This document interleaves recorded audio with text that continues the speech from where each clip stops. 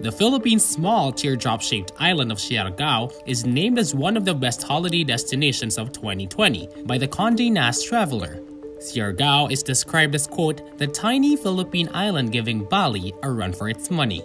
The island is included in the publication's list of 20 destinations selected by their editors as places that are coming to their own in 2020.